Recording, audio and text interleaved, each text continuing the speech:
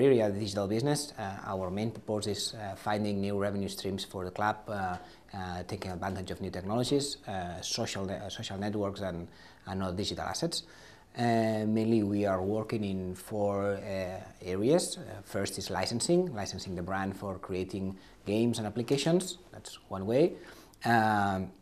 The other is finding new or sponsoring opportunities in the digital space, means for digital companies, and also for finding digital assets that could be sponsored by digital sponsors or traditional sponsors.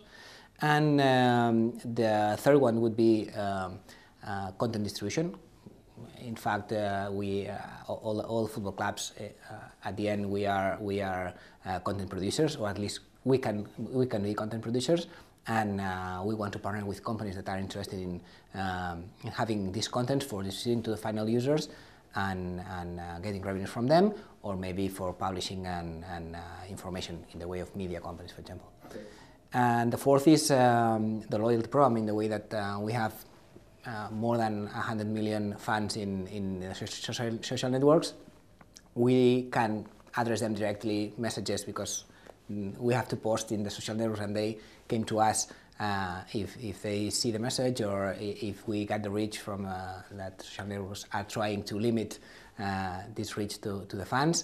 And what we are doing is moving all these users from the social networks, that they are okay there, but we want them to have also their personal data and be able to communicate directly with them.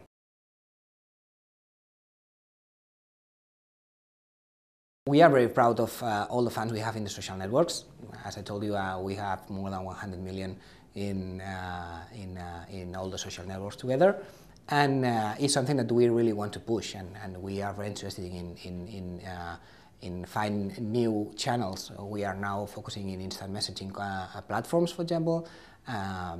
We started with Line in September. In just 1 month, we have 15 million fans that were following our official account. That's a very huge opportunity for address new fans that they are in different markets that usually might be more difficult to get to them. We are doing, at this time, we are publishing our website in 8 languages. Okay, we think that it's important. It's an important way to get close to the fan. And this time, what we are trying to understand is what's the limit. Where is the limit? 8 languages, it's okay. We are working for a next one that probably would be launched in a few months. It will be our 9th language. Are the fans comfortable receiving news in their own language? Probably yes. There are huge fans that they don't speak Spanish or even English, and they have difficulties for accessing our website.